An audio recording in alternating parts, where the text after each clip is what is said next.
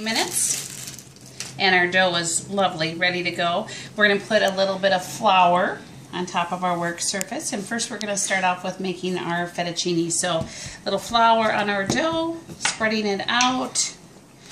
You want as even of a rectangle as you can get, just to make it easier for you as you're rolling it through your pasta maker.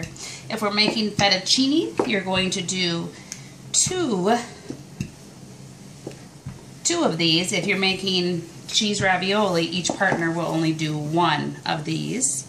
You can fold it again, and we'll try to get it a little bit longer and thinner as possible. Handmade pasta, they wouldn't have even used a machine. They would have done this years ago. So we're going to start off like this.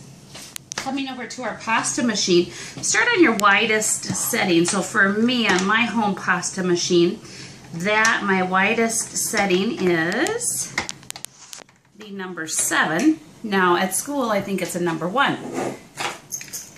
No, you'll have to move. Okay, pause it, please.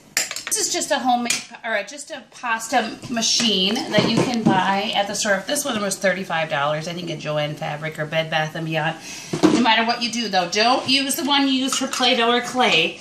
I have 2 separate ones for that. I am starting in my widest setting. For me, it's a number 7. I think at school it's a number 1. I'm going to place my dough into the machine and gently start winding it through. We're going to go from thicker to thinner, and this is where partners should work together. So the person whose dough it is can be turning the wheel. So now I'm going to adjust it to 6. The person whose dough it is turns the wheel. The other partner should be on this side helping as it comes through, so you're working together. And as you notice, it kind of gets uneven, so making sure you're going slow and working together, and it's getting longer and smoother.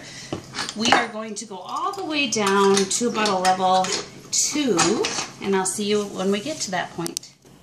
All right, we're down to a level 2, or for you, probably up to a level 6. You'll notice it's nice and thin, but still well put together. If I lay it on top of my box, you can see that you can read the print through it. So you want to be able to read through it, not to be too thin, but just the right amount of texture.